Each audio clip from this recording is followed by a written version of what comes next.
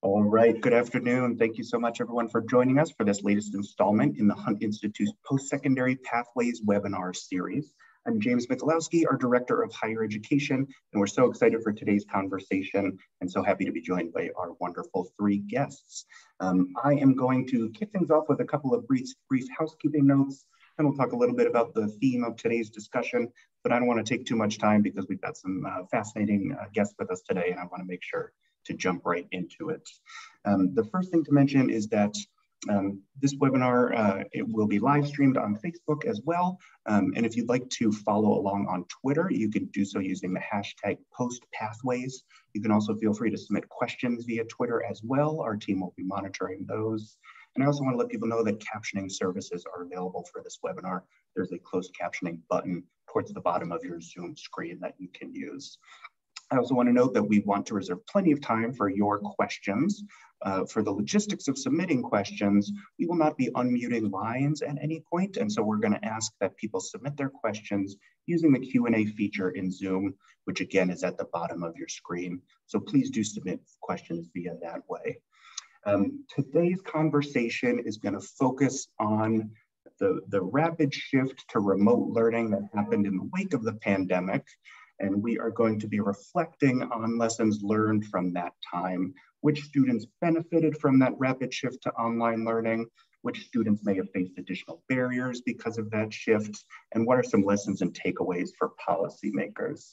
And without further ado, let's go ahead and jump into the conversation. We're so thrilled to be joined by Commissioner Zora Mulligan, the Commissioner of Higher Education in Missouri, also joined by Janet Godwin, the Chief Executive Officer of ACT, and last but not least, Gerard Robinson, Vice President for Education at the Advanced Studies in Culture Foundation. Commissioner Mulligan, I'd love for you to kick us off a little bit.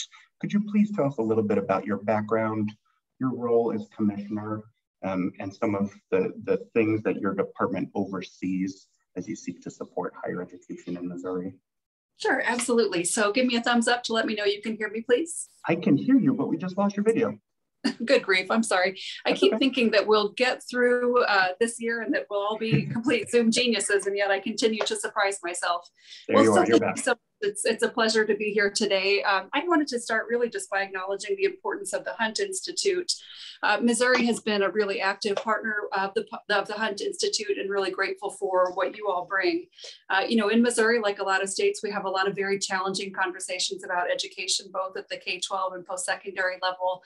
And the Hunt Institute has been an important resource for us in bringing people together to identify shared interests.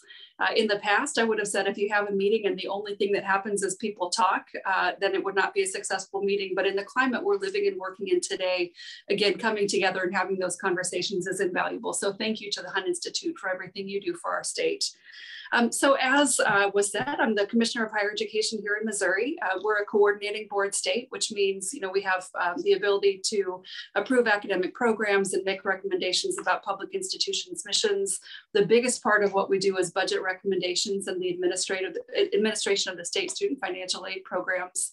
But if I'm talking to my mom or trying to explain to a neighbor what we do, I tell them that we help Missourians get jobs, we help employers find employees, we help people get to and through college, and we provide information that people can use to make decisions about work and life. Our agency is a little bit broader than a lot of SHIO agencies because we also include the team that does our public workforce system. So if you've worked with the WIOA program, that's a program that runs through our organization and is a really critical part of our mission. So, when people talk about SHIO agencies, they say some are more powerful than others. I think all of the state higher education executive agencies have some commonality in that they have the ability to propose solutions at scale and to really shape the statewide conversation about the importance and the role of education and its vitality to the state. So it's a challenging job. We have a vision of every Missourian being empowered with the skills and education needed for success. And that's something that gets me out of bed every morning. And I look forward to sharing a little bit more about the specifics of what we've done in the last 18 months. Thank you, Commissioner. So appreciate your kind words and your partnership. And we know that you're not just about getting in a room and talking about things, but really about translating that into action to support students. So thank you for all you have done to support higher education in Missouri. Janet, I'd love to turn to you next. Could you tell the audience a little bit about your background, what brought you to your current role, and a little bit about how ACT thinks about supporting higher education students and policymakers. That's great. Thank you, James. And just want to echo Zora's thanks for the Hunt Institute and all of the good work that you do. But good afternoon, everyone. I'm Janet Godwin, and I'm CEO at ACT. And I have moved into this role after 31 years of service to this amazing organization. We've been in the area of helping students pursue their college and career readiness success opportunities since 1959, and I'm really pleased to be able to carry on that tradition. We're all about creating opportunities, creating access and opportunities for all students, and what that means is helping high school students start creating a path for what their pathway after high school looks like, whether that's into a four-year college system, to a community college, to a workforce agency, or straight to employment or to the service. And so things and services that ACT has historically provided is planning tools, navigation tools for students and for high school counselors and for educators, state and district policymakers, so they can understand how their students are progressing through their high school experience, so they can affect curriculum and other intervention strategies to help students be prepared and ready for post-secondary work. I'm lucky in that I've worked in many different roles at ACT. I understand test development. I spent many years there, research, IT operations, field sales. I've done just about anything you can imagine that this wonderful organization needs, but throughout all of that, I think the thing that runs through everything that we've done and all the stakeholders that we work with is a passion for student success and helping students find those pathways to success. Some of the things that we do, obviously assessment, but we do generate a lot of research. We have an amazing data source, and we apply that data source with other data inputs to help understand some big themes and trends that are going on in education right now, both in K-12, but also as students are transitioning into higher education. And you can imagine our research agenda has pivoted a bit since the COVID pandemic has hit our country and world. And so we're taking long, hard looks at the unfinished learning gaps that are appearing with students since the spring of 2020. We're looking into social emotional health and well-being, as that has been impacted significantly for students and educators through the pandemic. And we're trying very, very hard to keep students moving into this post-secondary planning, preparation, and readiness activities. So it's been disrupted, but our goal is here to help students stay on course and to support the institutions that are there to serve students and their next steps after high school. So thank you, James, for the opportunity this afternoon. Of course. Thanks, Janet, and thanks to you and your team for the great and helpful research you've been producing, especially in the wake of the pandemic. And special recognition to Tina Gridiron and the team at the Center for Equity and Learning, who have been really instrumental in documenting how the pandemic has exacerbated equity gaps in different areas. So thanks for your valuable contributions. Gerard, I would love to turn to you next. I know you've worn many hats throughout your career, so if you can limit your background to this 5-minute suggestion, and that would be wonderful, but it would be great to hear what brought you to your current role and a little bit about how you currently approach thinking about higher ed policy and supporting students and institutions. Thank you, James, and thank you, Dr. Sabiki, for the invitation. I want to thank Janet and Zora for allowing me to join the conversation. So I'm Vice President of Education at the Advanced Studies Culture Institute here in Charlottesville, Virginia. We're a support organization to a research center here at the University of Virginia. And it's actually interesting that we're having a conversation about virtual education or learning, sweep it or keep it. I would say in 2021 that we keep it. But I said the same thing 22 years ago. So in 1999, I was at the University of Virginia. Several people from the University of Virginia School of Education, some administrators and students traveled from Charlottesville to the University of Edinburgh. And so while in Scotland, we were part of a conversation with Europeans about the future of higher education. Dr. Burbaugh at the time, and I want to dedicate my presentation to him, he has since passed. We worked on a paper together talking about the important idea of higher education and the use of online learning. Well, part of what drove that for us was two things. Number one, there were some universities who were experimenting with it within the Commonwealth. But at that time, Duke University was one of the first top 25 schools, at least business schools, who said we're going to offer an online learning package. And so at the event at the University of Edinburgh, we talked about online learning, what it could look like, what it could mean. And at the end, one gentleman walked up to me and he said, do you really think that people are going to turn on to the idea of learning online when for 100+ years we've done it in class? And I said, yeah. And then he followed up with a very interesting point. He said, well, do you think our major colleges will do it? And I said, yes. What he was asking was a question about brand. Can a Duke University really keep its brand and then become an online distributor of its knowledge without diluting the work? Well, that was in 1999. Fast forward to 2021, University of Virginia is already involved in online learning. You have institutes of higher education across the country who are doing the same thing.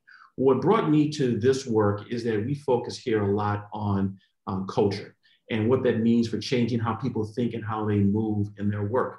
Not only do I work here as VP of Education, but I also teach a seminar every spring at UVA Law School.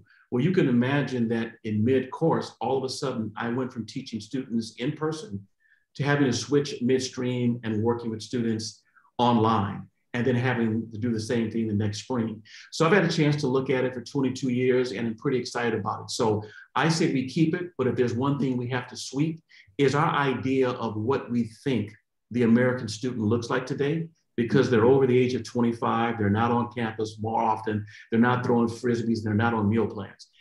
And it's just a change. So I think if anything, we better sweep that mentality. Yeah. Such fascinating context. It's so interesting to hear the context of these questions being debated, 20 years ago, and how some of the same issues are still coming up today, but with more nuance and different context. So thanks so much, Gerard. We'll look forward to hearing more from you. I am going to now go ahead and ask an opening question for each of our panelists. I hope that you all will be thinking of questions as well. I think I saw a hand or two raised, and I just want to remind folks that we're not going to be able to unmute lines, so please submit any questions using the Q&A feature. But I'm going to kick things off with a question for Commissioner Mulligan. Commissioner, I know that throughout your work, you and your team place a strong emphasis on ensuring that all students, regardless of things like age or income or race and ethnicity, are able to access and succeed in higher education. So as you've approached the post-pandemic work from that lens, can you talk a little bit about which students were most harmed by the shift to online learning and what implications that might have for some medium or long-term trends? And would also be interested to hear anecdotally whether there were students who benefited from the shift and what policymakers should take away from those experiences. Sure.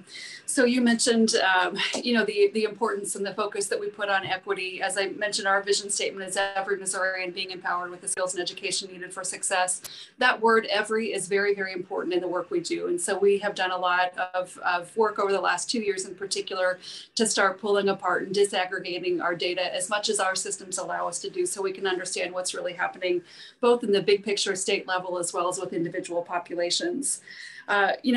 What we have seen in COVID really is a continuation of long-term concerning trends, particularly with regard to adult students and with regard to Black students.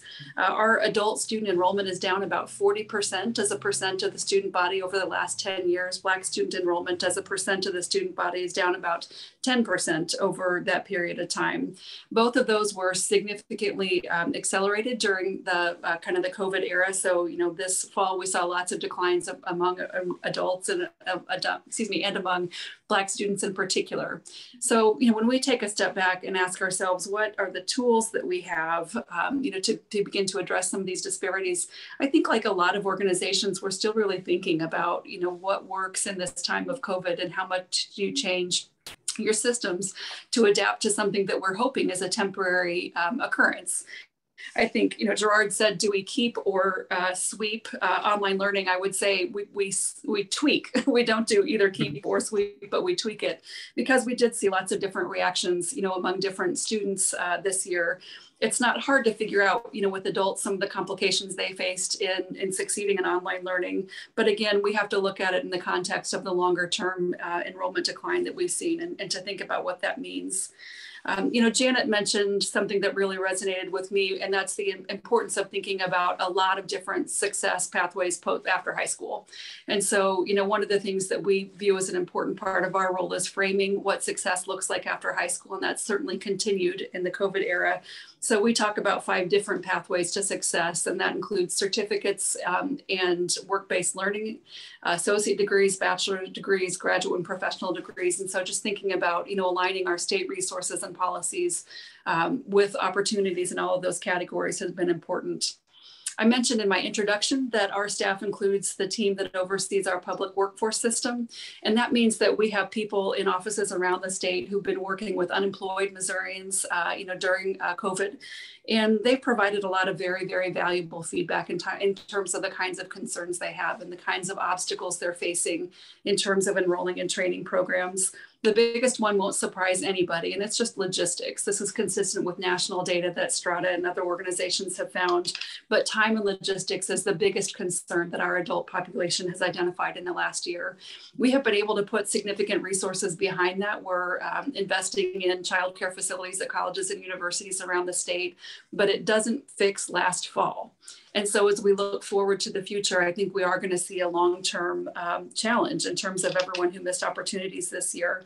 So we know that that is a real challenge. We also see in Missouri, as the national data indicate, adults have a lot of questions about the utility of higher education or any kind of post-secondary education. And that difference has really been accelerated during COVID.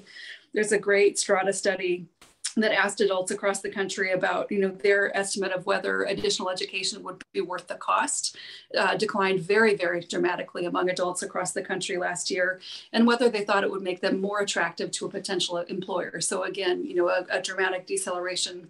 So if you're in the business of trying to quote unquote sell higher education or post-secondary education, those perceptions about value are really, really important to understand and think about how to counteract those.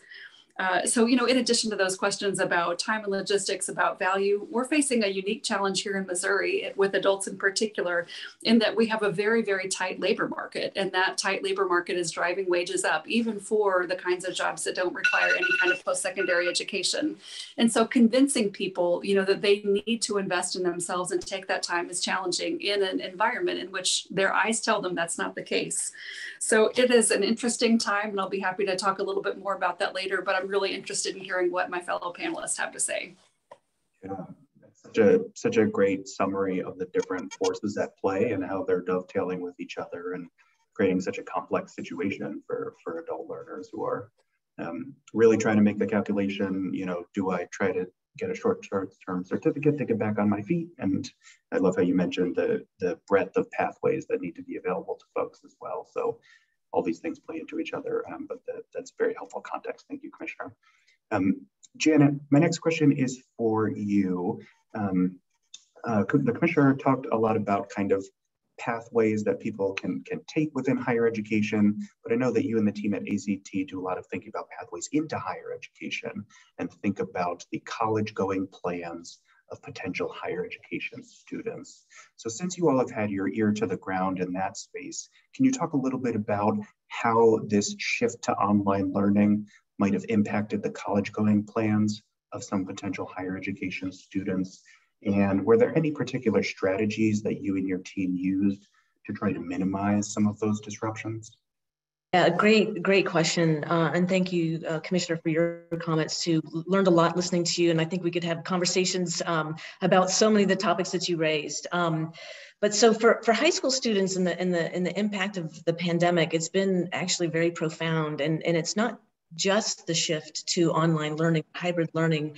It's the trauma, I'll use that word, that many families have experienced through the pandemic, whether it's economic loss or family and health matters.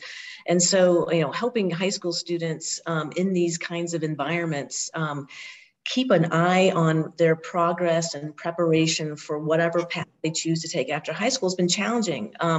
Online learning, I know, is not for everyone. We've seen some of the classic digital divide issues come to bear these last 18 months or so, where some families don't have access to internet hotspots or devices or a quiet learning environment at home to participate in Zoom online learning. And so while some students may have flourished in those sorts of environments, we know that many students did not.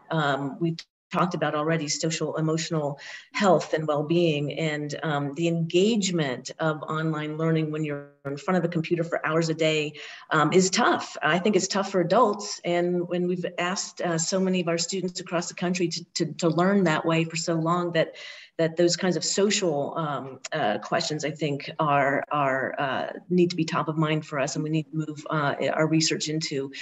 Speaking of research, it is something that ACT will be pursuing. I mentioned a sort of a shift in our research agenda, opportunity loss, learning loss, unfinished learning. How does that break down against different groups of students, including low-income students, Black, Latino students, first-generation students? We need to understand the impacts of these kinds of modes of learning on all kinds of different student populations and start digging in to understand what's working and what's not.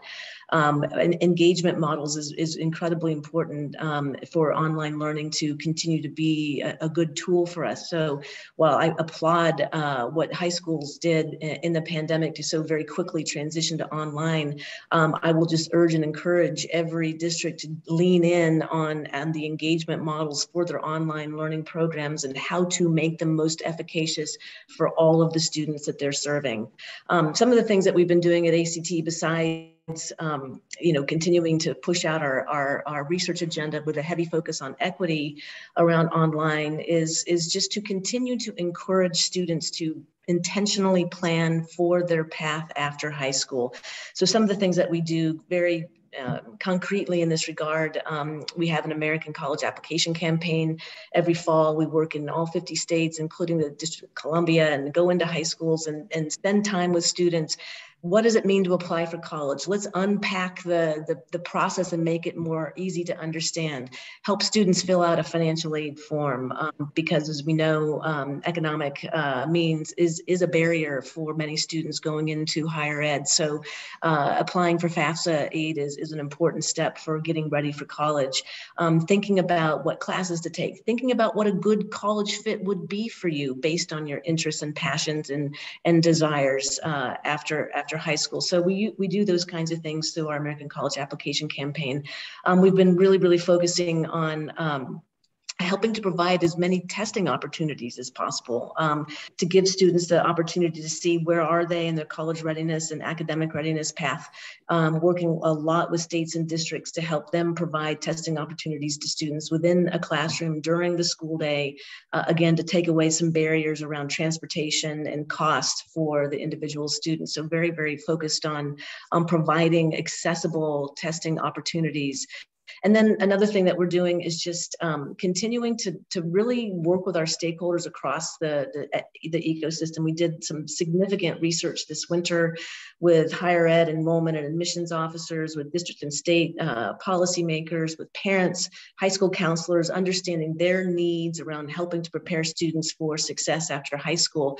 We gleaned a lot of good information about what those pain points are, what the ongoing needs will be. And one of those needs was to have a good, transparent pipeline of students who are moving into that college application and college admissions process. And so our goal is to provide as much transparent data as we possibly can to colleges and to states and districts, but also to be part of the national dialogue as well, to be at the table with research data, to be able to contribute to the conversations of what we keep or sweep, recognizing that we all have room to improve. We want to work together to create better equitable pathways for students. And so we feel that our research and also our willingness to engage and to be part of the solution is something we're going to continue to be doing. So thanks, James, for the opportunity to talk a bit about what ACT is doing in that transition space for students from high school to college. Yeah, of course. Thank you so much, Janet. That's all such important work, and we appreciate you telling us about it. Gerard, next question over to you, and a quick reminder to our audience that we look forward to your questions for the panel. Please submit them using the Q&A feature at the bottom of your screen. But while folks are thinking of and typing their questions, Gerard, I'd like to revisit your perspective, and in particular, you mentioned in the opening remarks that you are a professor who experienced this shift firsthand as you sought to support your own students during this time. And I also know that you are the host of a podcast, The Learning Curve, where you often bring on leading experts and practitioners to hear what they're thinking and how they're responding to the pandemic. So could you talk a little bit about both of those perspectives? What was it like for you as a professor dealing with this shift? And secondly, what have you been hearing from some of the folks that you've been engaging with around how they've approached this difficult time? Oh, great question. So I'm a lecturer at UVA Law School, and I say that in part because my wife's the real professor. And so the other Robinson will come in and correct me if I don't. So I want to make sure I'm clear about that. So let me backward map into that one, because how we arrive at the point of talking about virtual education post-COVID is very different than the fact that virtual education existed long before COVID-19. It's just that COVID-19 exposed a lot of stuff that we kind of put under the screen. So let's look at why people decide to go the virtual route. It's not only because we have students who are older, as one factor, but you look at the fact that tuition in American higher education has increased, 500%, well, actually 800% since 1980. That's 5%, 5 times faster than what we saw for inflation. You had a number of people who wanted to do a career shift, but decided they simply could not leave their job to go back to college full-time like they had done when they were an undergraduate student and assume the debt and everything that comes with it. So it moved from a question of affordability to accessibility. And so many people began to go that route. If you take a look at data from the US Department of Education, in the 1990s, we saw a nice uptick in enrollment in public, nonprofit universities, private, nonprofit institutions. But if you looked at online learning, there was a 200% increase. And when people began to unpack as to why, people simply said the ability not to leave my job full time, or the fact that I'm taking care of children or a loved one, it gives me an opportunity to do that, but not have to leave my home. Another factor we have to look at in virtual learning is the role that the venture capital market is playing in this work. When you're talking to lawmakers, and I've had a chance to work for 2 of them, when you're looking at higher ed, you're talking about budgets and you're talking about buildings. Well, you had venture capital people who said, well, what about brains? How can we invest not only in the universities, but into apps and into companies to create a platform in which adults could actually learn across space and time? So those are some of the dynamics that shape how we should at least think about learning. So for me, I'm teaching class, and I received an email from the associate dean who said, because of COVID-19 and because of the announcement by the governor and the president, we're going to go to online class. And guess what? We're going to do it pretty quickly. And so we had to shift. The great thing about our deans at the University of Virginia School of Law is they had a plan in place. Some of that was in place just because as a dean, you have to have things ready.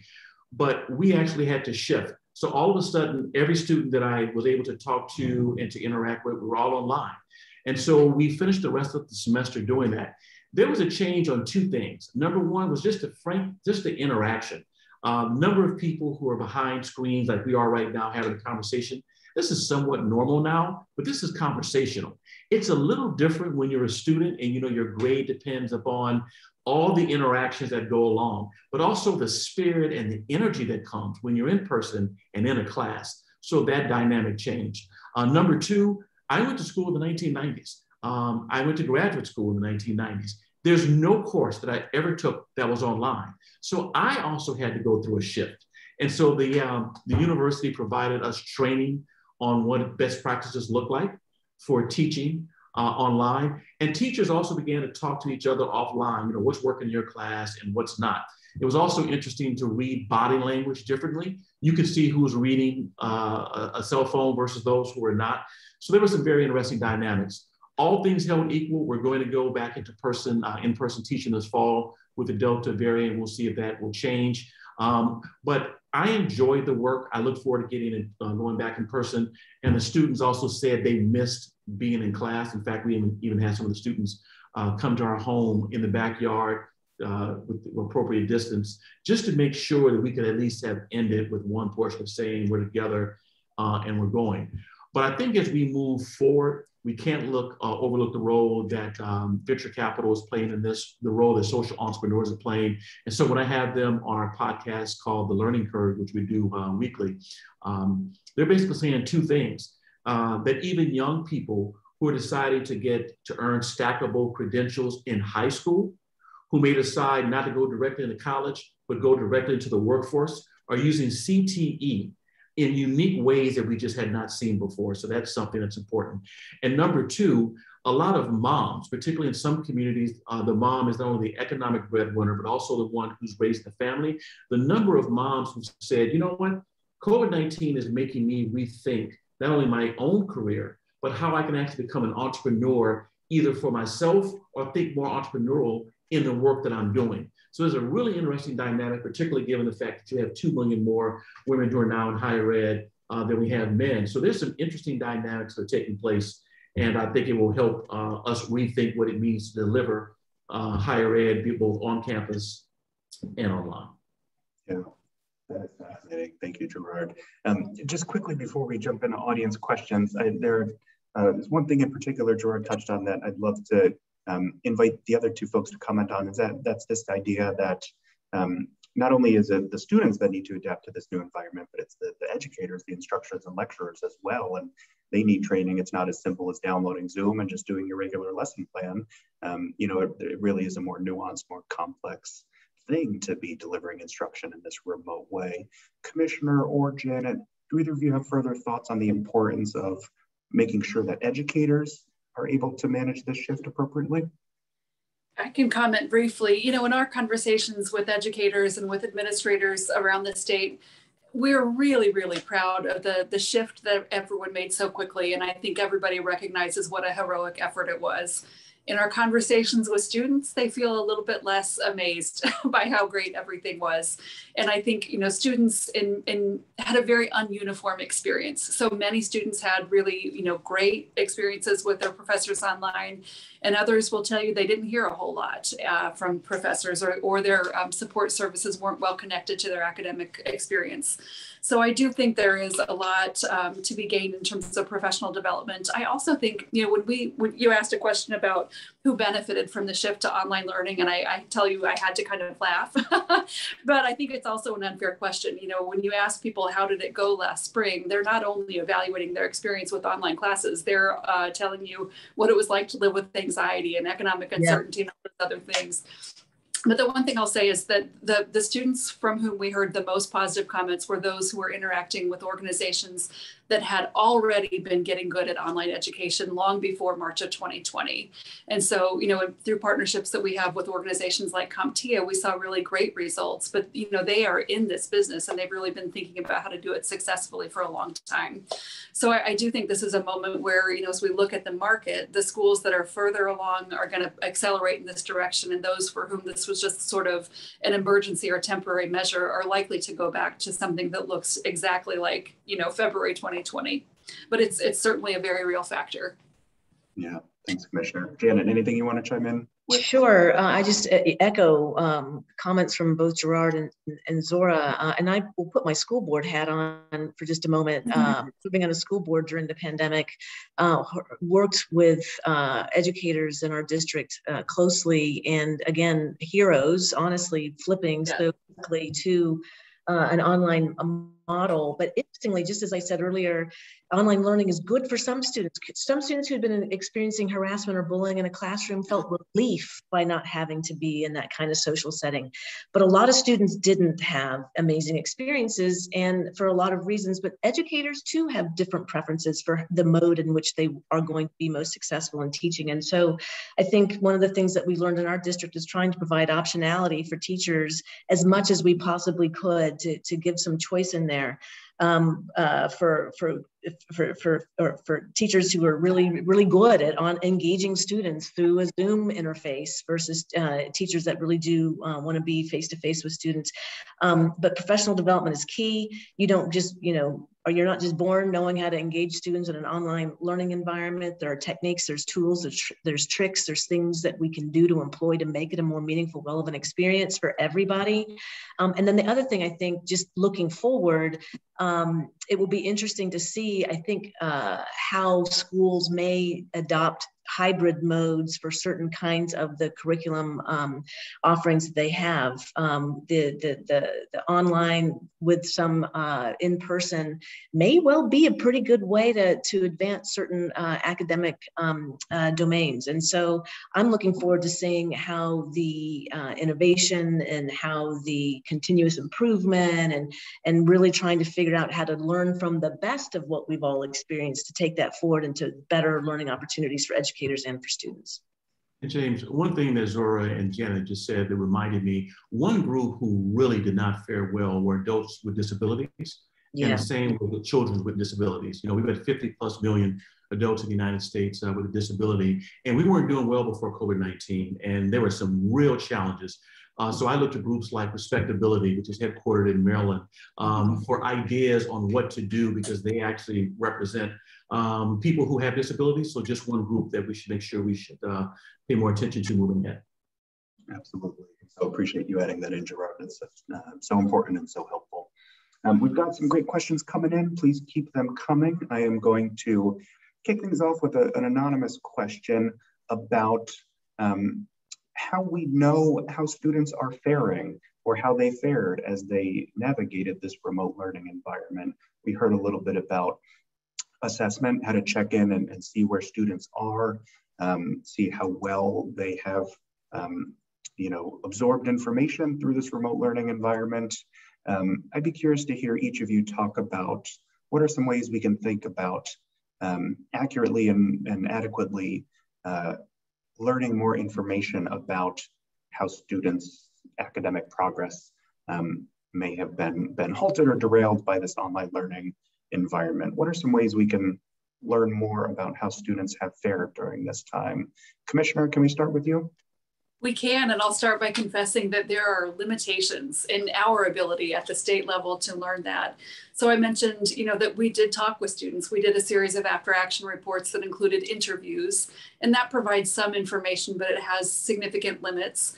We can look at the data that's available to us on things like, completion of credit hours or fall to fall persistence, or, an enrollment in remedial courses from someone who's just graduated from high school. And part of the reason I don't feel great about those data sources is they all look like everything is great. And I know that it's not. And so, the data we have is suggesting that students are completing their courses at higher rates than they have in the past. Our fall to fall retention is actually, in general, fairly positive. Remedial course enrollment is on track with normal trends. But I know that's not the full story. And so I'm hoping that Janet in particular can point me to some assessments that can give me better information than what we have. No pressure, Janet. Yeah. So I think probably I'm going to lead with assessment as one of the ways to gauge the impact of learning through the last 18 months or so as learning has been disrupted. And I mentioned ACT has been doing research, and some of the data sources that we have through ACT program, pre-ACT Aspire, and we're showing that there are score declines in domains in academic domains year over year, and breaking it down then into student populations to understand are those declines the same for every student group, or are we seeing disproportionate impacts? The other thing that we have to do more research in is the impact of online versus hybrid versus in-person education. Those modes are incredibly important for us to dig into to see if those are having impacts on learning. Some other things You mentioned doing after action reviews and interviews with students. I think, digging in on the emotional health or the well-being or the social emotional aspects of how students are faring. And so there are SEL, social emotional learning instruments and tools that can be used to gauge how students are feeling in terms of are they frustrated? Are they wanting to give up? Are they able to persist through all the different challenges that they've been facing? And so I think trying to get a read on some of those social dynamics that students are experiencing, because it's not just academic readiness, it's the social emotional readiness for getting through high school, but then also being successful in whatever students choose next. So I think intentional looks at that dimension of students is really helpful too. And then there's other more aggregate data you can look at is enrollment rates from different high schools, and there were declines in college enrollments from low income schools. How do we dig into that data and see what's going on in that school to help remediate? So, but I think the other thing that could be done is some kind of climate survey, getting at, again, more of that social approach that students may be feeling from this experience this last couple of years. So that I think could also be helpful as well. Thanks, Janet. Gerard, what are your thoughts on this? I think one place we have to assess is the bureaucratic response to COVID-19. So for example, I had a chance to work with a group of sitting and former superintendents, state education chiefs and others through a group at the American Enterprise Institute. And we just went through a lot of information on how school districts, how states responded. Because at some point, someone at your state capitals got to pull a lever to have the CARES money come to your school, to get to your school board. And they also have to pull a lever to say, well, is this going to work or not? So I think getting together with groups of people, both left and right, who live in different parts of the country and who bring a different lens is helpful. So I would think the AEI report is important. I also go to scholars. I look at people like Robin Lake, who's doing some good work, and look at what ACT and others are doing. So there's a good point there. I think another assessment point is talking at the K-12 level to school leaders, because principals are the ones who are responsible for buildings. And even though in some instances, students were there half-time, online, other times, or they were gone all year, principals ultimately, the buck stopped with him or her. And so we recently had 12 principals from across the country come here to Watson Manor in Charlottesville. And we asked them that question, how was it and what happened? And it was mixed. As Zora said, on one hand, we're doing a lot of rah-rah, things are going great. But we talked to principals who are hearing parents cry, not the students, the parents are crying. There's a lot of stuff going on. So I think we have to have an assessment tool for the 90,000 plus principals across the country, because they're the ones at some point who are closer to this than others. And I think we often overlook them when we think about assessment models. Yeah, that's great. That's a great point. Such a complex situation out there, hard to capture, but these are all such helpful thoughts. I am going to combine two of the questions we received, which both zero in on this idea of who benefits from this shift, who may not benefit from this shift. Becky Green starts by thanking Janet for pointing out that we need to ask what's working for whom. And Becky points out that the developmental students she teaches often do not function well online. And Becky is wondering about how she communicates to her colleagues that, as she puts it, one size does not fit all. And I think that's nicely related to another anonymous question we got earlier, which is asking, are there ways to identify students that will excel in virtual learning and ways to identify students that may struggle in this setting? So we'd love for you to talk a little bit more specifically about that dynamic. And why don't we do the same order? So Commissioner, we'll go to you for a response first. Sure. So I think it's a great question, and I think, as I said earlier, I want to be really cautious about judging online education too harshly, because we may have had positive and negative experiences during COVID. As a resource and as a tool, it's really critical to every state in meeting its higher education and post-secondary goals. So we need to get back to that point about identifying the people for whom it's going to be a successful resource and those who it's not. I don't have a great answer to that question because it's not part of the universe in which I work. So I'm interested in hearing if my fellow panelists have a good perspective to add. Janet, anything to add on this? Yeah, I'll jump in. It relates partially to the research that we need to do into the different learning modes, all in person, hybrid, and online. And if we can start unpacking that through some good evidence-based results, what's efficacious for what kind of learner, if we can start unpacking the learner attributes that are aligned with a different mode of learning, I think that might help us to that question around, are there certain students that we can identify that online is a really great forum and a mode for them from a learning perspective. And I think that's a great set of research questions for us and other organizations to really dig into, because it's not one size fits all. There are students who will perform better online versus in a classroom setting and vice versa. I so appreciate, Gerard, you bringing out the needs around special education students. And I think that was woven into some of the questions, James, that you just presented, because that population of students is largely not going to be effective in an online environment. There needs to be other classroom supports, teacher supports, other kinds of interactions. And we just need to be very, very mindful that from an access and equity standpoint, that whatever solutions we bring to bear in our classrooms, in our schools, that we must make sure that we take into account the needs of special education students and provide them the equitable resources that they need so they can be successful as well. So I think this is a really key set of research questions that educators and workforce employers who do training for employers would really benefit from. And so I'll be anxious to see how that research evolves on this modality of learning. Yeah, Gerard, you did already pull in the idea of adult students and all students with disabilities. What other thoughts do you have on this question? Like Zora, I don't have any particular one-stop shop on who it will work for and who it will not, but at least have 3 places where you can take a look, or people. One, I'd say Michael Horn, who's written a lot about online learning, so I'd say, or virtual education. I'd say go there. Number 2, I would take a look at the United States military. They were involved in online or distance learning long before it found itself really a part of higher education, just because of the type of the work they're in. The military in many ways looks more like America than some of our universities. And so that could be one place to look to see what they've learned from having to work with adults across the country, but across the world on online learning, particularly at the K-12 level for those who are in DoD schools.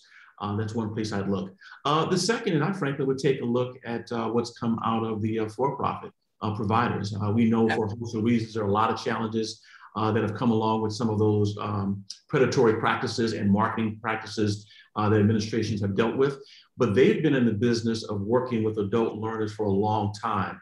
And so they have, decades worth of information that we can take a look at. So those are at least 3 places I'd go to take a look to try to at least start scratching the surface looking for an answer. I would add one thing to that, Gerard, which is, organizations like Western Governors University, which look from the outside a little bit like a for-profit, but on the inside operate very differently. They have a long track record of assessment to try to identify which individuals are going to be successful in their programs. And I think, broadening our universe of who we look to for solutions would include an organization like WGU, because they know things that the rest of us can really benefit from learning. Absolutely. Thank you so much. And Gerard, Sarah really appreciates your point on military connected learning. Yeah. The next question, which maybe we can do kind of a rapid response round to, again, from an anonymous user, how do we ensure that incoming students who may be attending in a virtual format could still foster a sense of belonging with their institution or with their fellow classmates? Are there strategies to try and instill that sense of belonging in students in a virtual format, Commissioner? This is not a fast question, and I apologize for a little bit long of an answer, but I have a couple of thoughts. And one is, I think, I have a background working in some student affairs, and I know that belonging is one of the most important factors in determining a student's success. I also know that there are all different kinds of students, and the fact that belonging was a really important factor in my own success as a college student is not necessarily true.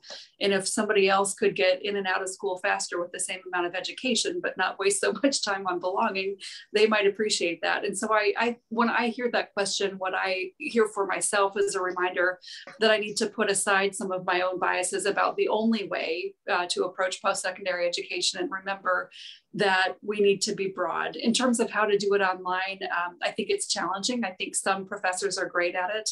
I think some schools have done a good job of making their resources available in a way that's actually more accessible than they were when students had to, for example, drive 50 miles to come in for an appointment with an advisor.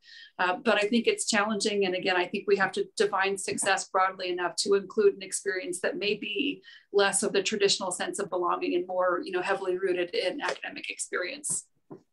Thanks, Commissioner. Janet, any thoughts on this question about sense of belonging? Yeah, it's a tough one, and I know colleges are working through everything from virtual tours for recruitment and orientation for students, but building affinity groups online so that students can connect with students who are in the same academic domain or other interests that they share. So these sort of online forums, I think I've seen coming out, but and kind of back to sort of the professional development concepts we were talking about earlier too, is just working with faculty, working with student affairs professionals, others on campuses to create some experiences that can foster that sense of belonging. I think it's going to be a lot of trial and error to figure out what might work. And I know that colleges around the country are experimenting and doing all kinds of things in this regard. And I think the spirit of innovation and talking to students to see what works and what doesn't, and just continuously improving upon that. Makes sense. Gerard, what are your thoughts on this question? Prison education is adult education. We just tend not to think of them as part of the higher education universe. And I bring this in because I've said for several years now that some of the innovative ideas that have come out as to how do we reach non-traditional adult learners are in fact people who are in prison. Now, those who are incarcerated had the same challenges as those on the we call the free world. Many of them had their virtual classes halted because of this. Many of them had their in-person classes halted. But the reason I bring this up is because you have social workers and counselors who've been working with adults who are going to school in prison for a very long time, who had to deal with the idea of belonging even before we had virtual learning. So that is one place I would take a look at in terms of what have they done there to create a sense, particularly in a place where belonging is not something that's always healthy. Yeah, I love these directions. Gerard said something earlier about climate surveys. I mean, my unsolicited advice is that we need to ask students as much as we can, as often as we can, because it's such an unusual situation that we're living and working in. I don't think we're going to guess correctly. And I think really, hearing from students, all different kinds of students, is the key to this.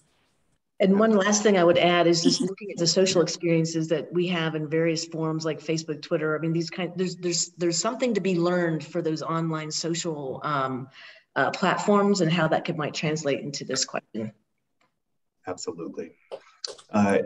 Commissioner, you just said I asked a big question and didn't give much time to respond. I'm going to do it again. I apologize in advance, but in our remaining 3 minutes or so, I'd love for you each to briefly comment on an interesting forward-looking question we got from an anonymous attendee who notes that a lot of the creation or expansion of these virtual learning courses happened as part of a crisis response. What does virtual learning look like in the future when it's not tied to a crisis response?